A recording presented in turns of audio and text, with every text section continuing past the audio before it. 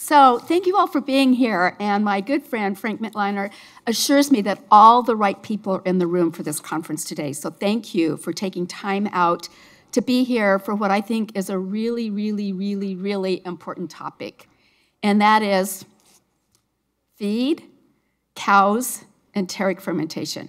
Well, not just cows, but primarily cows is what we're going to be talking about. And I don't have to tell you, because I'm talking to a room full of scientists, why it is so important. And that is because of the 108 countries and subnationals that signed the Global Methane Reduction Pledge prior to COP26 in 2021 to reduce methane emissions as a short-lived climate pollutant, to really focus on the right things that can make the biggest difference in the shortest period of time to help us really slow down, if not completely stop, climate change. So important.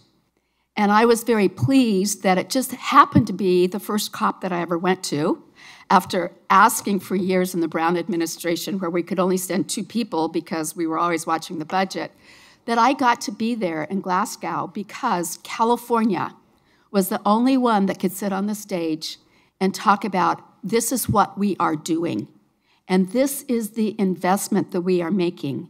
And we are very proud of our dairy families who have stepped up to be terrific partners to help us in our goals to reduce methane emissions. These short-lived climate pollutants really are things that we have a lot of answers to right now. But we also know with science and rapidly evolving technology, we're just at the beginning of new solutions, and that's really why this conference is so important. I was telling Frank that I had a picture. If I was going to use one picture today, it would be of this really sweet cow that I met in Denmark a couple of weeks ago, because she just leaned into my camera and all you can see is her nose. And I said, you know, after spending the last few years of focusing on the back end of the cow with dairy digesters and alternative manure management practices, and only CDFA had a manure task force to look at byproducts and innovative products, we're focusing on the right end of the cow, the front end of the cow, and that's what you all are going to be spending 2 days on. So it is exciting, and I'm proud of you for doing this work. In addition to thanking our dairy families, I want to thank our staff at CDFA who have partnered here with UC Davis, Ag and Environmental Sciences in putting this conference together in really record time. It was an idea that we came up with as we were fortunate enough through the legislative actions signed by the governor in the budget to receive some significant funding to really focus on enteric fermentation and what are the solutions? Are there things that we could be doing by working together to find those solutions? We've already put out $1 million for some preliminary proposals, and I just met one of the researchers from here on campus a few minutes ago. We have another $10 million that we can focus on these projects for. This conference is an important part of helping us develop our roadmap.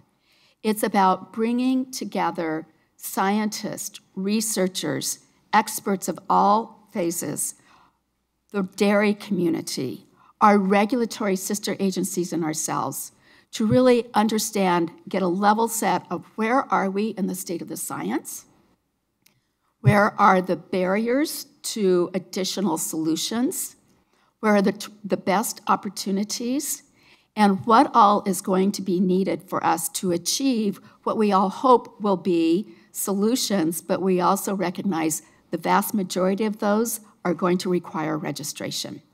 And so understanding that regulatory process and why it is the process that it is, what it means for the health of the cow, what it means for ensuring that there's no impact to the products of the cow, and that we have really done the thorough work with the data that's necessary to make the best decisions, and then working with our federal partners at the Food and Drug Administration, who are already in the process of evaluating at least 1 or 2 products to make sure that we in California are doing our part as the #1 dairy state in the country of bringing forth data to help us here. We also have to be very, very mindful of what the hesitation might be with dairy producers themselves.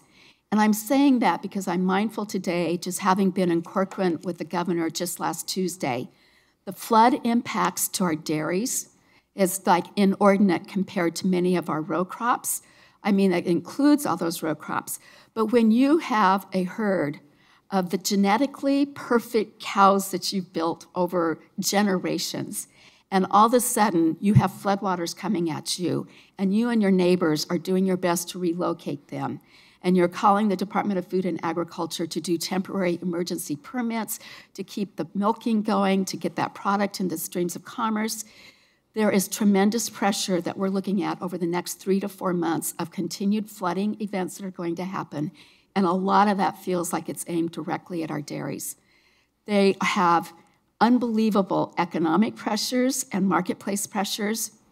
Their number one concern is the health of their herd, but they want to make sure that when we roll out products and solutions, that they're technically feasible and that they're economically feasible for the kinds of cost pressures that they're facing today. So I'm really pleased to welcome you to this conference.